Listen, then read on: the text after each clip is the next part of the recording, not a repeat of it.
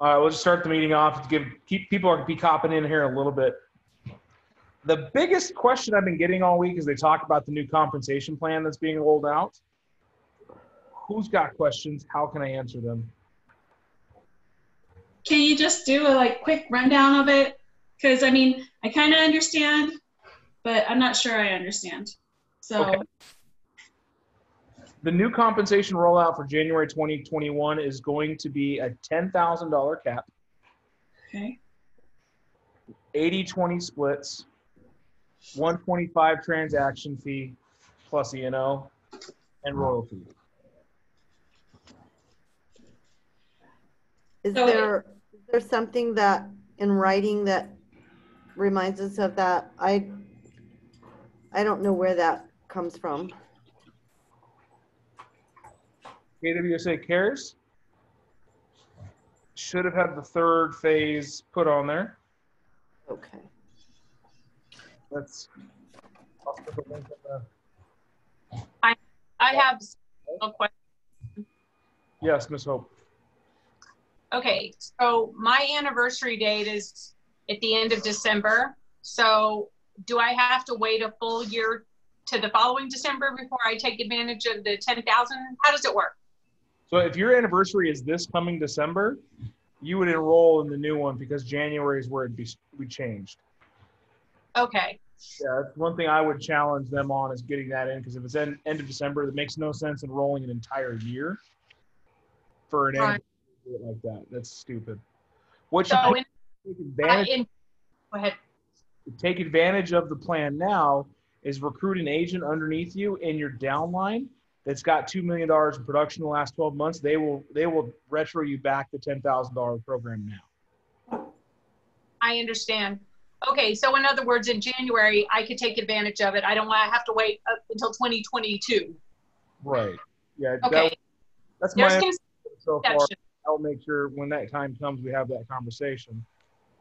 Okay. So the only thing, and this is, well, I could talk to you offline. It's just an observation. So in other words, we're recruiting people and they could take advantage of that, the new commission split, right? In ours. Yes. Yeah, new recruits would start the new plan as they come in. That's why they're saying if you guys recruit into your downline, they would give you that opportunity to go retro too. Okay. Okay. Now, so for Jason and I, we had 2 different start dates. Well, you guys are on one cap, so I'm not really sure how they're going to do 2 different start dates. That's a great question. I'll find the answer for you. Okay. What's your start date? What's his? Mine was February, and I think he said his is September. Okay. I mean, probably February would still count for it because it's going to be after the new year to go retro into. Okay. Well, just like I said, let's get you a recruit into your downline now. $2 million in production last 12 months, which isn't much. Right. Okay, and then It's a retro. So is it different for us at all, or it's just the start date's going to be different for us? I thought there was something slightly different for us. For team members? Yeah. It's just one Okay. structure for husband-wife teams. Okay. Okay. So same structure then. The only difference is PC goes to a 70-30. Are we PC? As of now, you won't be next year. You won't be soon, actually. What defines us as PC? $2 million in production or 2 years in the program. Okay, I didn't know that. Yeah, that's something I put in place to get people out of PC. I love you being here, and it's a pleasure to serve you. It gets you into that higher bracketing. Okay. PC is 80-20 or 70-30. The difference being you just cap out faster. The goal in PC is to get you capped, to get you into 100% commission faster. So once we cap, just to piggyback, once you cap, you start that 80-20 once you cap, correct? Within this year. Well, yeah, because you would cap this year and then next year would be a different cap. The biggest thing is if you're able to get yourself a recruit, you would change what your cap amount would be for this year too. Give me an example, please. Currently, your cap is 15K. You get a recruit that's done $2 million in production in the last 12 months. Your cap is now 10K. 10 what? 10,000. It goes down. Got it. So we're doing that, and then the 125 transaction fee caps at 40 transactions. So you guys, when you become that level agent, you don't pay any more transaction fee also. So I don't understand, because I don't know what the difference is between, because it totals all 18 grand. So I don't understand. I understand it gives you more money, but it's going to take you longer to cap, essentially. For agents that are going to cap anyways, it's not going to affect much. For the middle belly of our business, the ones that are the 1 to 3 million that cap sometimes, but not all the time, it puts more money in their pocket in the long run, while we're able to still invest in all of the training, technology, coachings that we have, utilizing them. This doesn't, like the rainmakers, the mega agents in our company that cap in 2 months or a month, doesn't affect them at all. And that's what we're working on. We're doing this for the newer agents like you guys up through that 6 million in production, which will save you money in the long run. More money in your pocket now, and the ability to cap out faster. We're also using it as a recruitment aid to help bring in some more agents into our market centers. Because that's what we're missing a lot of, is we've got great coaching programs and assistance for you guys in the beginning through middle stage. But after you guys outgrow or to like a capping level, a lot of agents get out of PC and then go flounder for a while. That's the agents we're losing, because they don't have the accountability. They don't have the stability of a PC agent or a team agent. And then some of them grow into a mega agent and team owners, rainmakers, and others get out of the business. If you look at our MLS, there's 40% of our MLS does between 5 and 10 deals a year. 60% does less than that. Well, I'd say probably 45, 50%, and then a small majority does much more. We're trying to cater to that. The company calls it the fat middle, where the bulk of all the transactions are done. The 1s, 2s, 3s, here's and there's. Your competition isn't me and Danny Roth and Polston, these companies that are doing 100, 200, 300 transactions a year. Your competition is Betty Sue and Missy Lee over at the brokerage doing 1 or 2 transactions a year, or 2 and 3 because their friends just happen to trip into a deal. Stop it. We're trying to get you to a point where you guys can keep more money.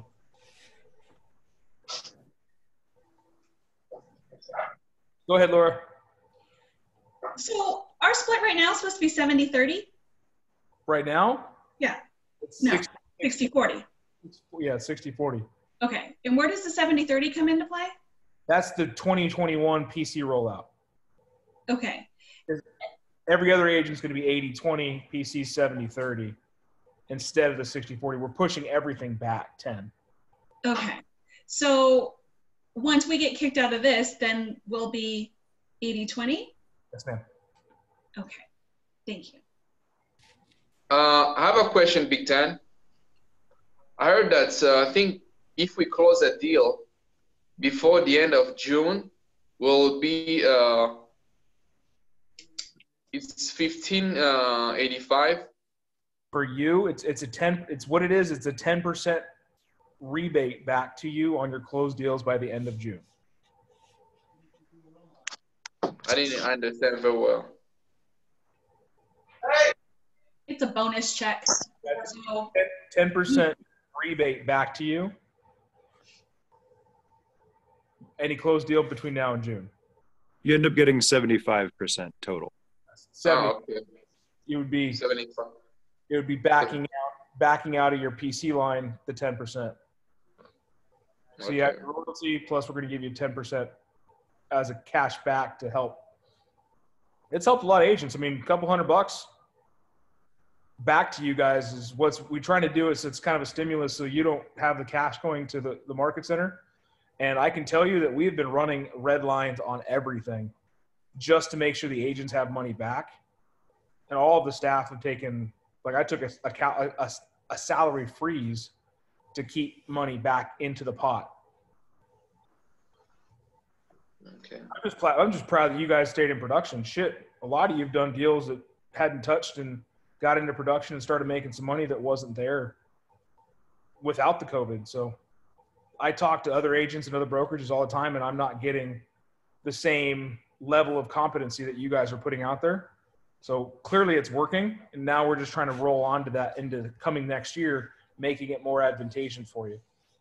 But you're absolutely right, Amber. The math still adds up the same in the upper end of it. My goal is to get you all way past that.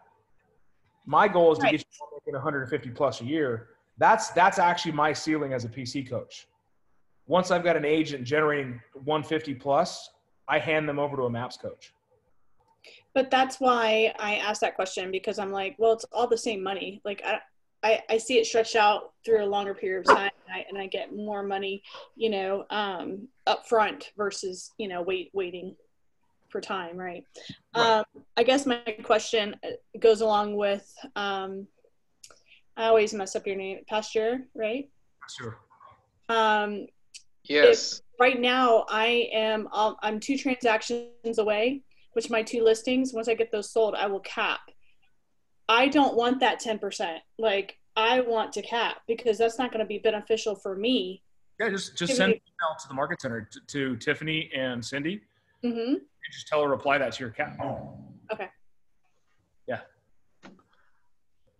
How many volume? My question: how many sales volume do we need to make to be able to cap? Right now, it's right around 2 million. 2 million. Yeah, that's why it's kind of the magic number when I'm saying 2 million and a recruit, 2 million in production for PC program, because that's the capping level is about $2 million in production. Mm-hmm. At 10 million, or sorry, at $10,000 cap, it's 1.6. Cap out, and then you're just transactional. And if you don't cap, you always stay in the coaching program, or the coaching program lasts like a year. Yeah, I've capped the coaching program at 2 years because there are some agents that have just, you guys have never met them because they're not engaged, and they're technically in the coaching program. They didn't have a default reset, which meant as long as they weren't hitting their production, they never capped, so they just stay in the coaching program. I put a 2-year moratorium on it because it's 2 years, it's 2 million in total production or 2 years. So based on where I'm at in the system, and that's why I think we're actually looking at Laura and Jason's, their numbers should be real damn close to that combined. And I know Hope's close, Laura and Jason are close, Mike's close. My goal is to get you guys all out of capping and keep you in production. If you want to opt back into the program and stay and do the trainings and coachings and grow your businesses beyond where you're at, that's awesome. You know, Big Dan, I have to say, though, we've been with Keller Williams you're going on almost 3 years, right? You've really been the only coach that really, like, hounded us to really be a part of this, and actually consistently reached out. Haven't quit yet, but so I appreciate that. Yeah. Because I hope you're taping. What was that, Hope? I hope you're videotaping this. This is good stuff. It is recorded. I don't know if it's ever going to be reviewed, but I appreciate that. I saw a big hole in the coaching program when they asked me to take over, and I actually technically took over as the coach in November, October time of last year, and didn't start getting paid until February because I was rebuilding it all and looking at everything. And like, that's how I found there was 22 people in the coaching program, and 8 of them had active phone numbers. I didn't even know there was a coaching program. Yeah, and that's where we're missing out is you guys. And I hate to say it so bluntly, you guys were failed. You didn't have the support. You didn't have the leadership. You didn't have the coaching there to drive you, to push you, to grow your business. Hope's an opt-in. Charity's an opt-in. We got a couple other opt-ins you guys don't see all the time because they're just one-on-one stuff that you don't see in the groups a lot. And their businesses are growing because of it. I've seen Hope's transition in the last, because she's been around since before I was officially in position. So she's gotten the golden strides of being there from the creation of everything. And I appreciate her and everything she does. So Yeah, I feel the same. I believe everybody here knows how fortunate we are. And what I hear out of this, I mean, all we can do is go from here on, you know? So what I hear you saying, Dan, is our best bet is to help recruit others and know that we're going to get some return on investment in January. Oh, yeah. Right? Yeah, it's not going to affect you a whole lot monetarily right now just because nothing's going to change. And I'm pushing for that change to be more immediate. They're doing 2021 for the KWR accounting because it doesn't make sense to do everything mid-year. It's still going to be a hell of a mess come January 1st because not everyone resets in 1 month. January just happens to be the largest reset month. Mhm. Second to that is December. And then June. So we're coming up on some stuff. June, July, the summer months are going to be interesting. And there's a ton of questions coming from every area. I'm just trying to pump back in more value to you guys. That's why I reinvest everything I get back into the business that I can. My real estate's what supports me, doing my own deals. This program makes sense for me when there's 100 to 200 agents in it. Then it starts making sense. Right now we're sitting at 44, and that's between both market centers. And I can tell you that the 9 to 10 people that I see on a consistent basis on these calls are the 9 to 10 agents that are actually making money in the real estate business. Sorry, haven't gotten there yet, but I will. You will. I think it's kind of a funny correlation that when you show up, you start making more money. I don't know why that works that way. I mean, I've heard that if you drive by the gym enough times, I wish it worked that way. I've been told that when you show up and do something, it actually works out. So quit chewing on that. But I think, that speaks to the E to P. You can only go so far on your own, but once you hit that coaching is when you're going to actually go further. And I just appreciate that I know I have actually one person to talk to, because for a long time I didn't know who to call. And that was really hard to it made me feel like I was alone, and it just we didn't feel supported. So. And Amber's right. You do have the broker? Yeah. I can assure you I'm easier to reach than they are. Yes. Yes. That's really the bottom line. If I don't know the answer and I call the broker, they will answer my call before yours. Right. Because I'm supporting 44 of you through one channel, and I have seen a lot of things. I've done a lot of deals. But I do understand that the levity that comes into, having that one source, the one person, the one voice. It's so much better than, okay, who am I reporting to? What am I doing? What's going on? Who's my support? What the fuck? That's how I started in this business. It's kind of, and when I started, they're the largest independent in Tucson. I can't say a name. It rhymes with Tierra Antigua. They, when I started there in 2010, they gave me a CD of the documents I needed, showed me where the computers were that I could use, and said, if you need to use a phone, that one works pretty well. It took me 6 days to write my first purchase contract. And that was me trying to get help from the market center. So I hate that. And when I came to Keller Williams, I took my business from E to P, and that was, I came in as a highly successful salesperson, making $170,000 a year, doing all right in sales, not knowing what I was doing. And then sitting down with, at the time was Billy Neal, who him and I are still good friends, and I struck up a chord with, and he personally did the same thing I'm doing with you guys. Asked me very pointed questions, held me accountable to the things that I said I was going to do, and forced me out of my comfort zone. And my business tripled. And that's after a long swell of just kind of figuring it out as I went. So I can only imagine what would happen to me 10 years ago if I had this opportunity. So I do appreciate you guys saying that. What I love is that y'all show up. Well, I noticed that even on the Bold Pivot feeds that, there's some people that are talking about how this is nothing new. They've heard all of the stuff before and blah, blah, blah. But I can tell you, I've heard it all before too. I was trained in most of the stuff that they're teaching. And I've gone through it over and over. But I can tell you from being in the classes, and even though I've heard it all before, there's something about the energy of having a bunch of other people with their ideas, reiterating stuff that, yes, I know, but I had sort of like poo-pooed it because my life wasn't showing anything. You know what I'm saying? Absolutely. So for me, it's just been oh yeah, I remember that. Oh yeah. Oh gosh, I need to get back to that, kind of thing. Anyone else got a similar feeling?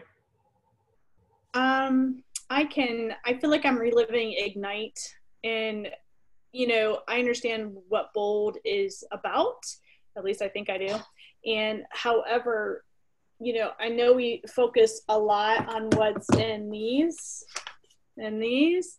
but at the same time, we all can read. Like, I get what Gary Keller has said and over, but I myself I want to know what you did. I don't care about what Gary Kelly did. Granted, I'm happy for Gary Keller. Otherwise, I wouldn't be here right now with Keller Williams. Yeah. But my point is, I want to know what you are doing that made a difference in your business, not what Gary Keller said. I care, but I don't care because I can read it myself. Yeah. But that's my little 2 cents. But overall, I'm an in-class person, so I'm ready to get back into the classroom because I think when I know this is good, it still brings us together, right? But when we're in there, there's no distractions. Right, and that's where we're going to stick this. I don't think the Thursday Zoom is going to go away. This brings too much like opportunity for people that are not typically. Yeah. It lets us be real. Right. I am going to be in offices. I'll be in Sierra Vista twice a month. I'll be at the East Side once a week. So I'm trying to figure out the best days to do that so that we have those in-person opportunities. We have the collaboration efforts again. I completely understand, Amber, when you're saying that you want to know what is going on in the moment, in these deals, in these situations. That's why I'm here. I understand the MREA, the one thing, shift, all these coaching models and systems. My job is to be able to take those models and systems and apply it to your situation. Just like we had that phone call, you're like, I don't understand about this cutting of expenses. It seems like it's much higher than that. We broke it down. I was able to say it's granular. And then you had a click. You're like, oh, that makes sense. That's the difference between being somebody who just has the book in their hand to having a coach getting that and walking them through it. I don't know, any of you played sports, right? You could have read what to do. Like, all right, Dan, tackle the other color if it has the ball. Okay, I got this. Your coach was there to help put you in the right place, show you the form that was changing. Get out of the couch, dude. My dog's chewing on my couch. The distractions are real. You're right. But that's the thing is it's taking what is written in just the basic bones of it and applying it to situations. Now, the great thing is I have a lot of insight when it comes to outside real estate and just people and sales in general. So I can help you develop mindset and skill. But I'm always going to coach to the models and systems of Keller Williams because it's a much larger proven data set than my experience. My millions in sales is, infantile when you compare it to the billions that have been underdone in this company.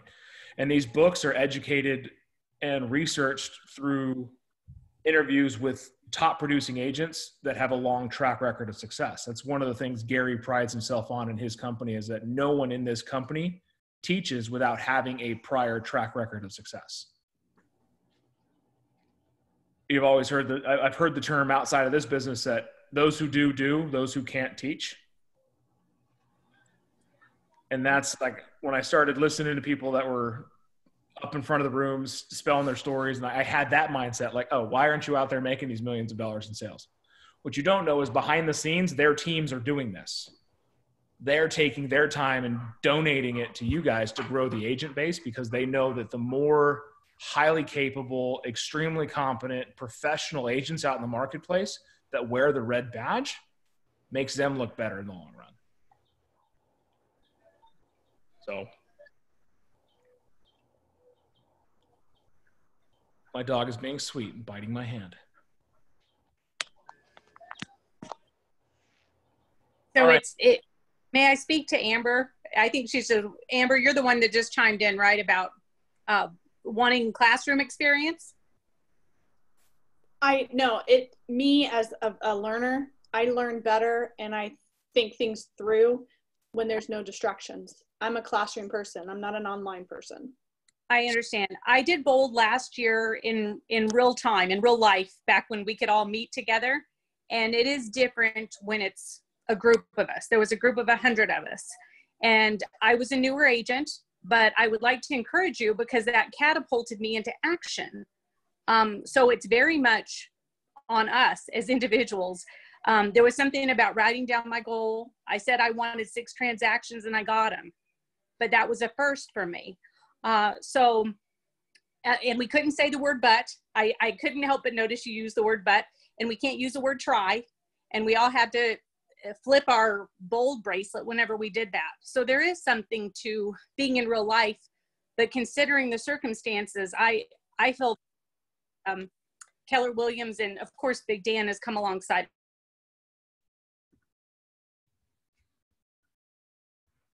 Did we lose hope? She froze.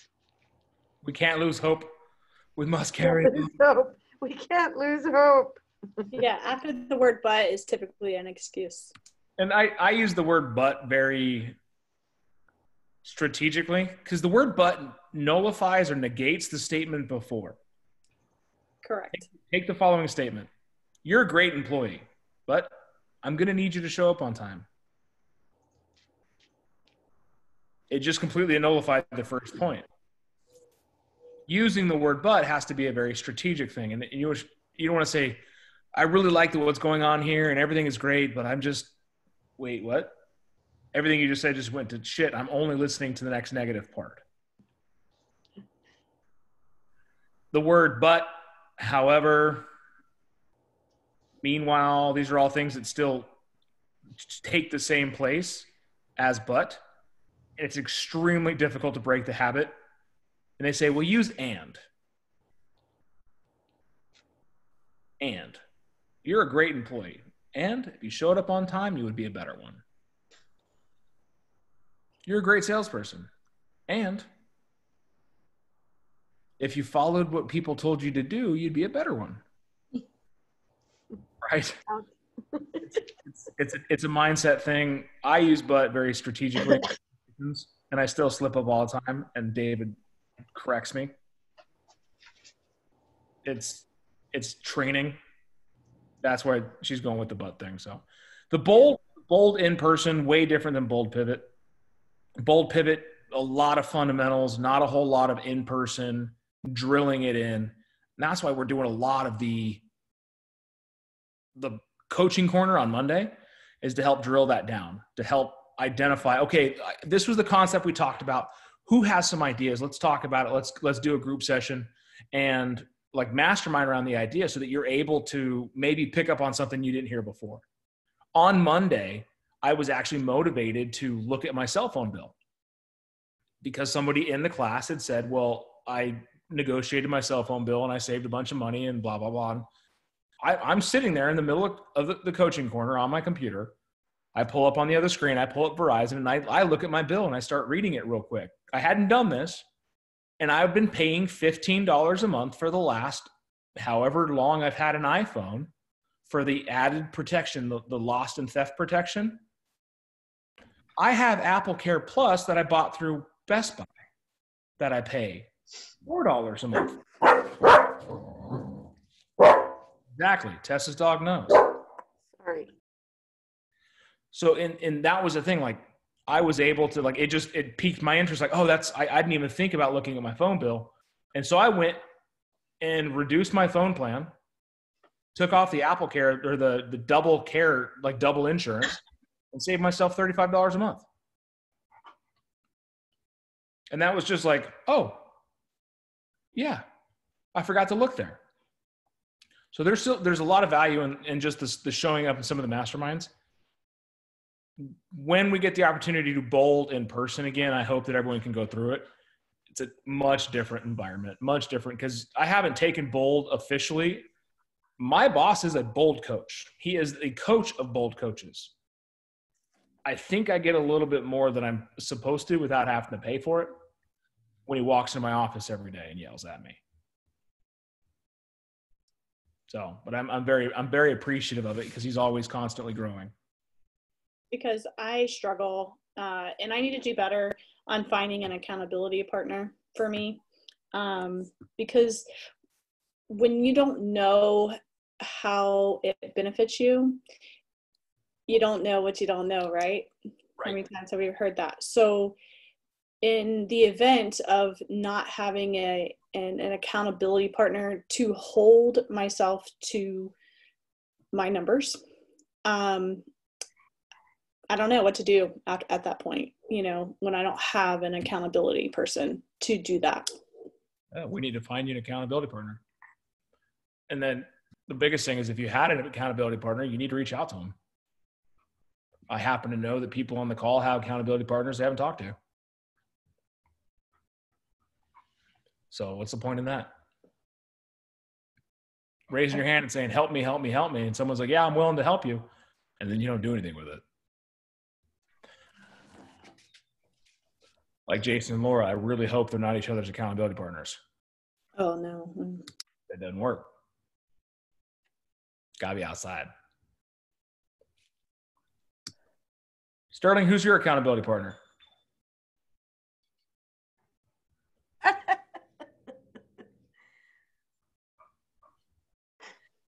Well, I don't have one, but I have not done it because I know at this point I can't be accountable.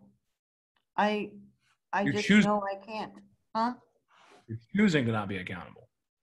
No, I can't. I just can't. I know I can't meet numbers. I'm setting some goals for myself and I can't even keep those for myself. Why not? Huh? Why not? I've just got too many irons in the fire right now. Okay. It's time to flush your life for the priorities. I'm trying, believe me. There's two things. I have one things. Okay. That if I can get them off of my plate within the next 30 days, I will be so free. But they're not things that I can hand off to anybody else. I'm the executor of my parents' estate, and it takes deadlines and court hearings and document files, and I'm having to travel back and forth between Sierra Vista and Tucson in order to get some of that done, and sometimes it just pops up when I don't expect it. So it's things like that I just can't. I hate to be the one to say I can't, but this is something I can't do until I get that off my plate. Well, then sometimes you do have an immovable object. What happens when we have an immovable object?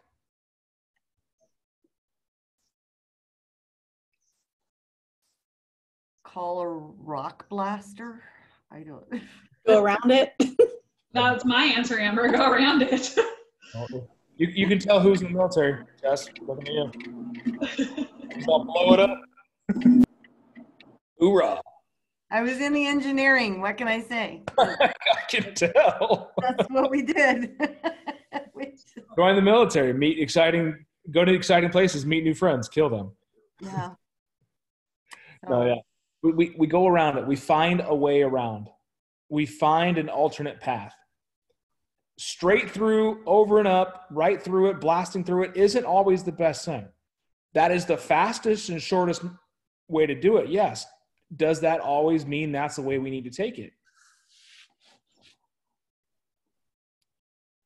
Life is not linear. Don't think of it as such. Every day we make decisions. Those decisions come with actions. Those actions have consequences, positive and negative. The word consequences is actually a neutral term that we've made negative. What positive I can't speak. What positive things, the positive consequences can come from your actions? Change. Again? Change. So if you have something in your life that you have to work on that's right in front of you, you can't get around it, you got to get through it, then you don't have another way around. You must take action to get through it. So do that. Get it on. That's your number one thing. Get it out of your way. There's a bold law that I really like. You can have results or reasons. You can have reasons or results. You can't have both. And your job is to get rid of every possible reason.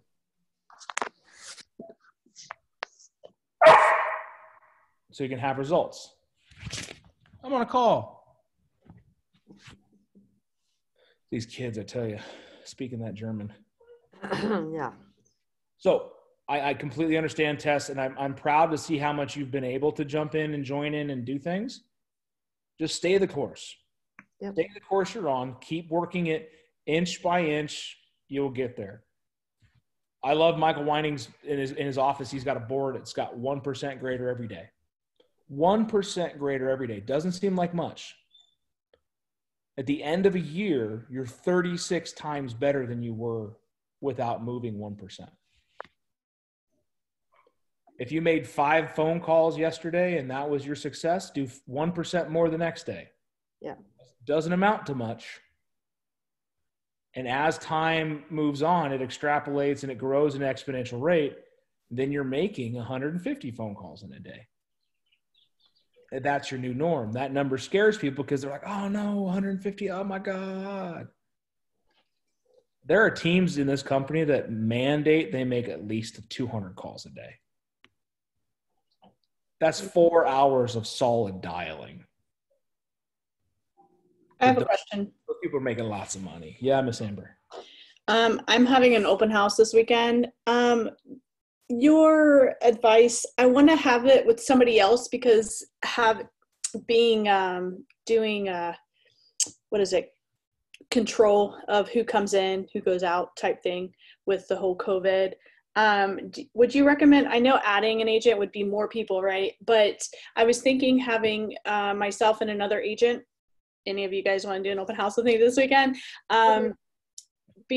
take a buyer in while the other agent outside says, wait until they're done, and then take whoever that other agent is, then goes in the house while the other got done showing, go outside and wait for the next person in the event that we have that much, traffic. Thoughts? I like it. I like splitting them up. Whoever's got the most rapport with people move into it. I like doing open houses in pairs, personally. When you're there, you're able to role play. You're able to discuss. You're able to bullshit and have some shenanigans and talk and socialize and create an environment that's not so mundane as sitting in a house for 4 hours. Remember the thing we talked about a couple of weeks ago, sitting in a box, talking to people, hoping they get the right information. When you have somebody else there, it boosts your confidence. Where's your open house going to be? It's going to be at 9322, my listing that I have right now. It's going to be 1 to 4. So if anybody wants to join me, let me know. Out of town. Oh, I'm sorry, Tucson. And I'm just bugging. I know the other one can't have an open house because the lady's crazy.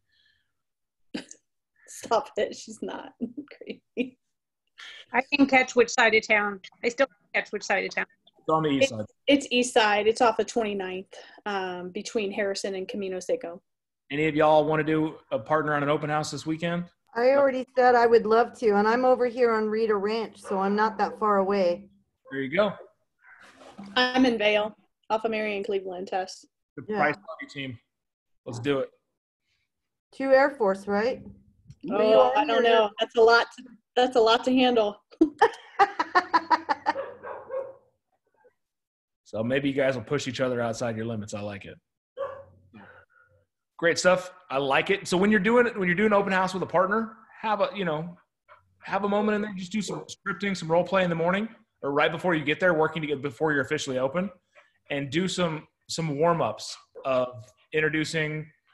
Hi, welcome to the open house. My name is. You are. Please sign in. I'd gladly show you around. Blah blah blah. I'm excited to be able to do some open house classes with you guys. It is one of my most favorite classes to teach. And it's not really a class, it's just how I do things. And I push people out of their comfort zones so much. I literally pushed Hope out of her chair. So Yes, you did. Yes. And then we had somebody duplicate that whole thing. Yeah. They took notes and it worked. Greg and and Jasmine have been in a lot of my open house classes, and it changed their business. Just because now that open houses are starting again, it's all in how you present yourself, and it's really going to benefit everyone. So we'll start doing that. And I'm going to give you guys a little pearl to it. What do you say when someone walks into your open house, Amber? I say, welcome home. There you go. Welcome home. Say it with a smile. Say it like you mean it. Oh yeah. And I love open houses. I feel like you could connect with somebody better versus over the phone. Having that eye contact, I think, makes a difference. Energy transfer. That's So I why have a question. you're able to mimic, you're able to mirror, you're able to get some nods, get some motivation in some movements together. You can't do that on the phone. You can do it through tonality and just having a voice and smiling. Like I can take my video right off and it changes the entire conversation. But you can tell that I'm smiling. You can hear it in my voice. You can also tell when I'm not. In person, you're able to mirror them better. So take as much opportunity to do that as possible. If you have a phone call, try to switch it to a Zoom call. So I have a question, Big Dan. Yes, ma'am. We sort of brought this up before, I think.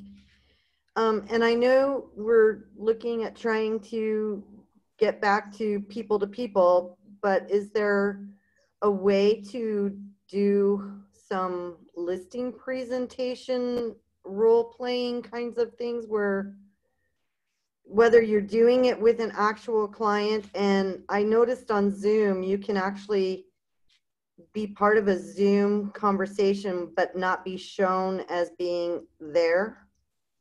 The host has to do it. A ghost presentation? Like, yeah, like you're talking to a client, but you have somebody else that's observing that presentation. That's not something that I've played with, but I'll see if I can find out. But even if it's not between somebody and a real client, it would be wonderful if I could just watch somebody go through, act out what they would do, you know? I'd be glad to do. Why don't we do that on one of these classes? You want to do it on I'm actually doing a listing presentation on Monday, so I'll be a little delayed. I'm trying to do it quickly before our call out in Green Valley. I'd be interested too, definitely. Yeah, we'll definitely do some role play on that. That's one thing I want to start putting into some of these masterminds is working with you guys directly on listings, buyer presentations, how to set the expectations. My biggest hurdle right now working with any of the agents in our teams all across our entire company is the inspection period. Agents from all different companies, all different experience levels are clearly not guiding their buyers correctly when it comes to inspections and asking for things that were clearly visible at the time of it first visit. So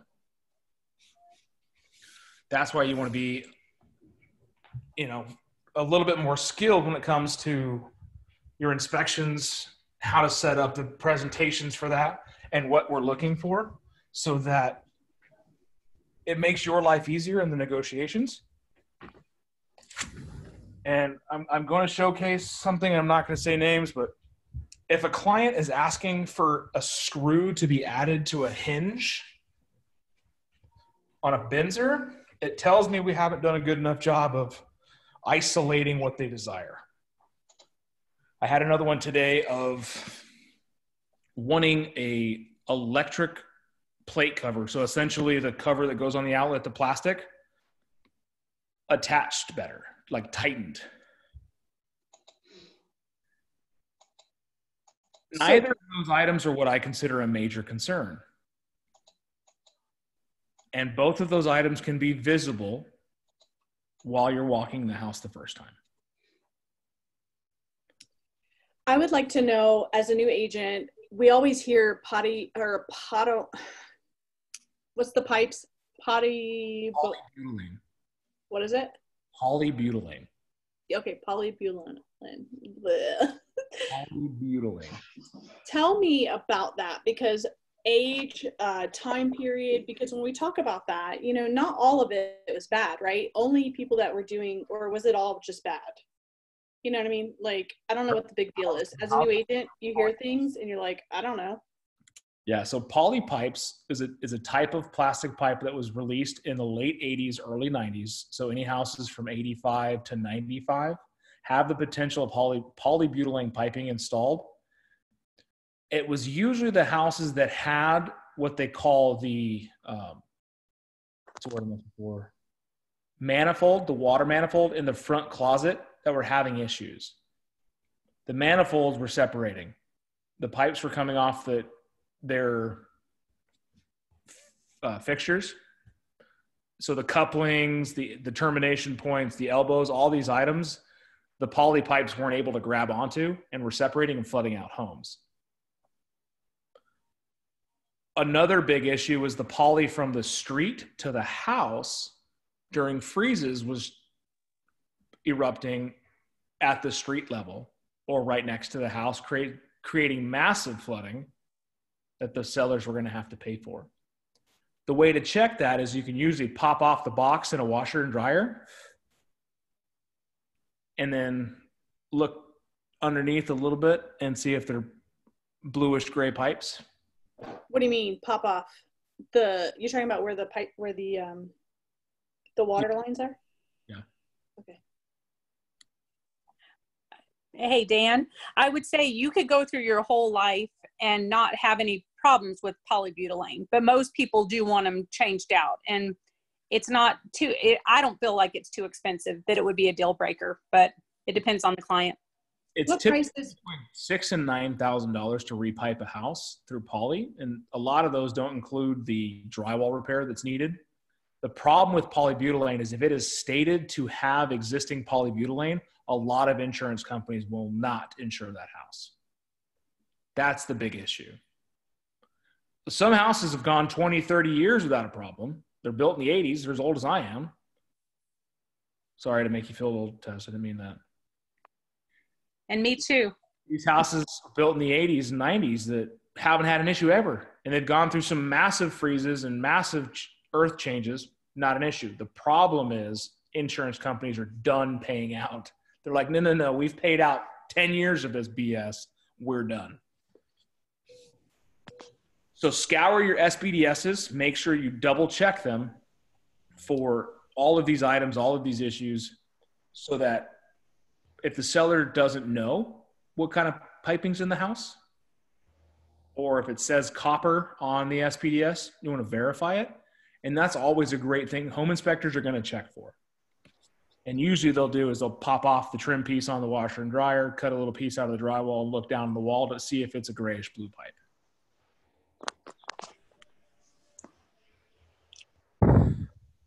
I would consider poly a major issue. Thanks, because, you know, like I said, as a new agent, we don't know anything about homes. Well, at least I don't know anything about homes. I just know how to sell or you know, buy, not actually physically look at what the home has that could be major issues in the future. And as you guys are selling more and more homes, or you're doing home inspections, you're going to learn a ton of knowledge. It's extremely applicable to your clients. And partner up with someone. It's got a house that's going, like you're doing a walkthrough or you're doing an inspection, and say, hey, you know, do you mind if I tag along? and go look at different neighborhoods, go do different inspections and stuff like that. The funny thing is I sat an inspection for one of my old team members on the house across the street from the bot. So that's why I knew this neighborhood very, very well. I sold the house down the street. Across the street, my team's, it's the house I did an inspection on. So I learned the neighborhood intimately. I've sold 7 houses in this neighborhood because I know it so well. And that's because I sat on some inspections and I know this type of build out of a house. So when I walk in with buyers, I can tell them, okay, hey, this is going to be an issue. This is going to be an issue. This is easy to fix. This is easy to fix. Don't worry about this, this, this, and this. I actually had a conversation with Eileen today on one of her Benzers, and I went through every line item. This is actually pretty easy to fix. This will cost you a couple $100. This could cost up to $1,000. The sellers can probably do this on their own. The sellers can definitely do this on their own. And just as you do the inspections, as you see more and more of these things, when you're working with your buyers and they're coming through a house and they're like, oh my God, it's destroyed. You're like, actually just need some paint. And you can speak with that confidence, and then you're able to sell distressed properties easier, and you're able to sell properties that may have some character that you need to work through. And by being, hey, listen, I know that you want that open concept. You guys have a little bit extra money in your budget and you were going to do some work to the house anyways. Why don't you just think about taking a wall out? I've seen houses in this neighborhood. They do that. It looks amazing. Mm-hmm. Oh my God, you can do that. And when you speak with confidence on a solution to a problem, it doesn't come up and it doesn't become an issue in your negotiations. Now, on your inspections and stuff like that, you can talk educated and very, formal about, this is a major concern. I've seen it a couple of times. This is something that I would not worry about. This is definitely something your nephew can come over on a Tuesday with a hammer and a shovel and take care of it. Then you're not dealing with, 10, 12, 15, 30, 50 items on a Benzer. You're dealing with HVAC system needs to be replaced, roof needs to be refixed and repaired, and termites need to be treated. Not the window shutter on the front left window needs to be reattached, the sink in the bathroom is leaking and the valve needs to be replaced. And these are all things that are normal home ownership, small potatoes. And as a seller's agent, if I get a Benzer back that's got a bunch of these small potatoes on it, I know the buyer was just looking for something. Yeah. And I'm going to call the agent and I'm going to say, hey, listen, this is the situation. You guys saw the faucet when you came in. You saw the shutters when you came in. You saw that front door, was old and had been kicked in at one point when you came in. Here's what I'm willing to do. And then I school the agents on it. And when they're like, oh, this is going to be really expensive. Actually, no, it's not. If you call this guy at this company and tell him that this is what we're going to do, it's going to cost you $515. Oh, really? That's it? Okay, great. I got a seller out in Sahuarita right now that won't call me back, and we're day 2 of his Benzer response. And I've got probably $4,000 worth of work on this bill, and he doesn't want to spend $1. And it's stuff that I would consider that needs to get done.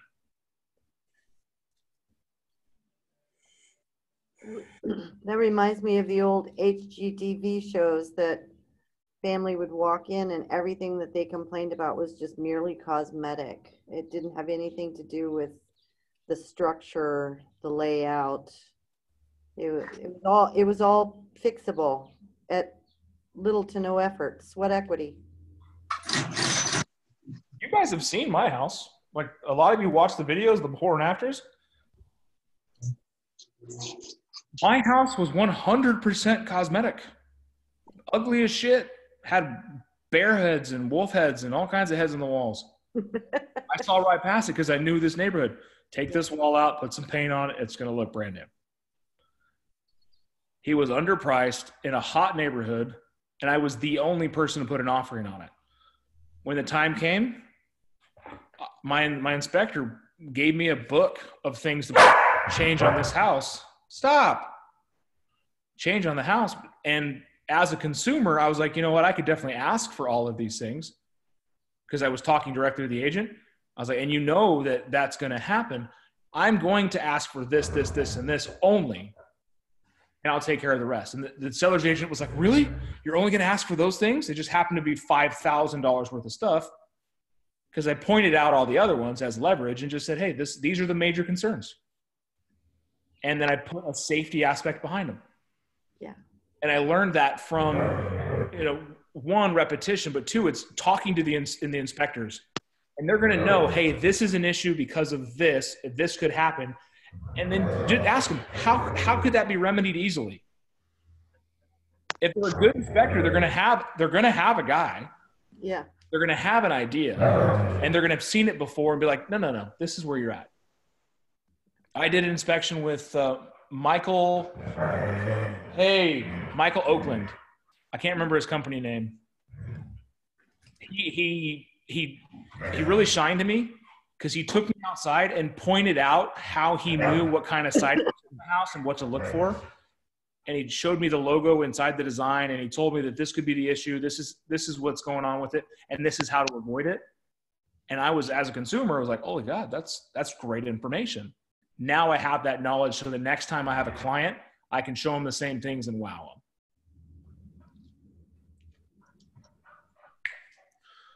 All right, I'm rambling too much, guys. You need to talk more.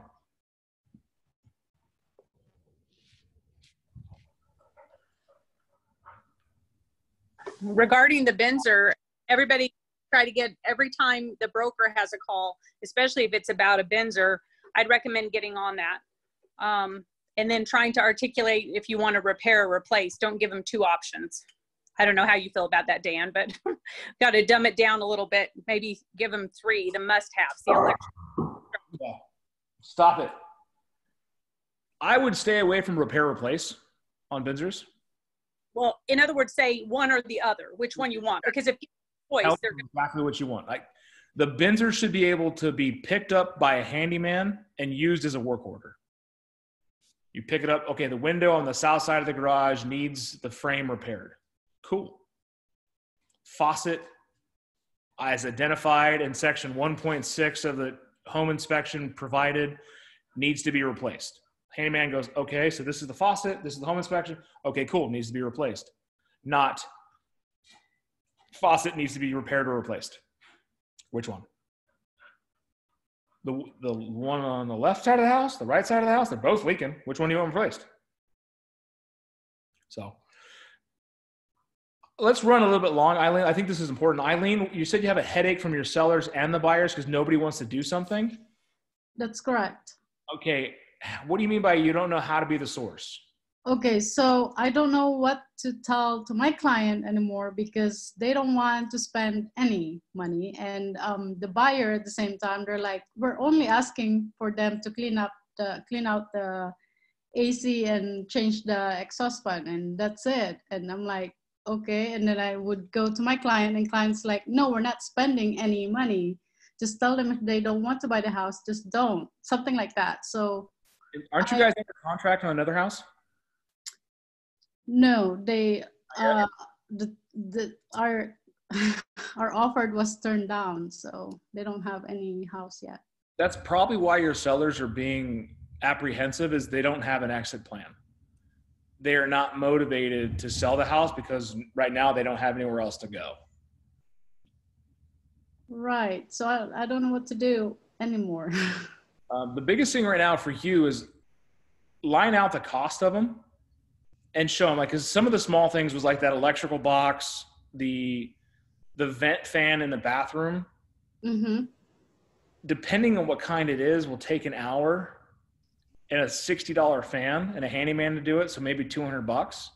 I did give her that, cost.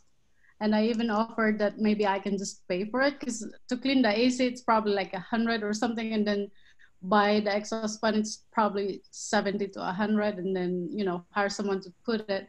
But she's like, no, because my husband said, no, you're not going to spend money in anything in our house or something like that. So I don't know. I'm trying.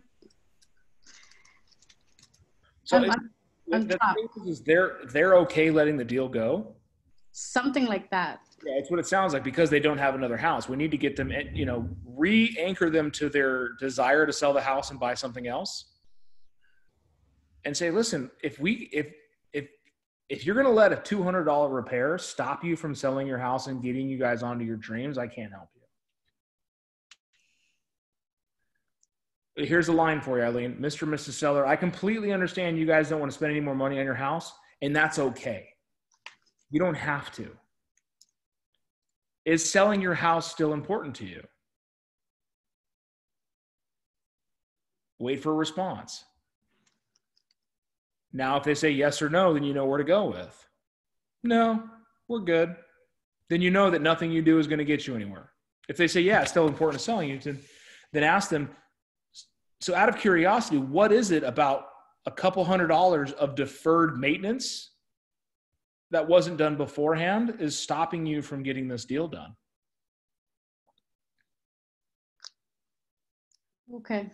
And if they're like, because a lot of things, it was the cash, right? We don't have the cash to do it. Right. And then tell them, well, if you don't have the cash to repair these items, why don't we offer the seller a small credit in lieu of repairs? Right. Because the things that they can take care of, the minor things that need to get done anyways, I think that's just a quick afternoon to fix. But the AC servicing and the fan in the bathroom, just tell them, look, if you're unwilling or unable, that's the key term, unwilling or unable to do these repairs, are you open to a small credit to the buyers at the close of escrow? Requires no money out of your pocket. Okay. Try it that way. But first, ask them if it's important for them to sell the house still. Okay. So. Thank you. My pleasure. Here to help anywhere I can. Anything else, guys, before we shut down? I love it how Jason just sits in the back and gives commentary, and he's just outside of the mic range. That's how he rolls. I like it. It's that federal employee in him.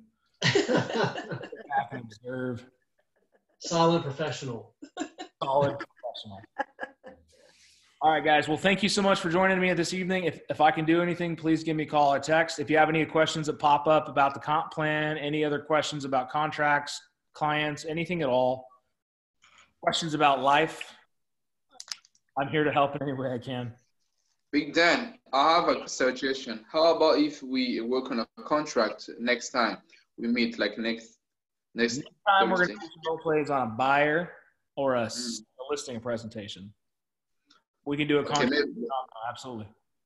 we should, yeah, because there's so many things on the contracts which we need to know.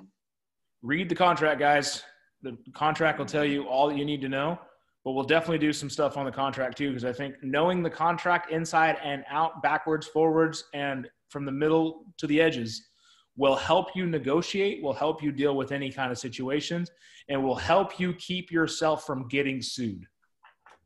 Period. Don't let some lawyer take your money because he knew the contract better than you did.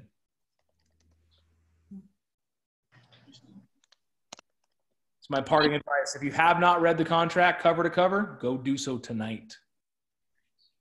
If you are unsure of the timelines, here's a fun exercise. I did this myself.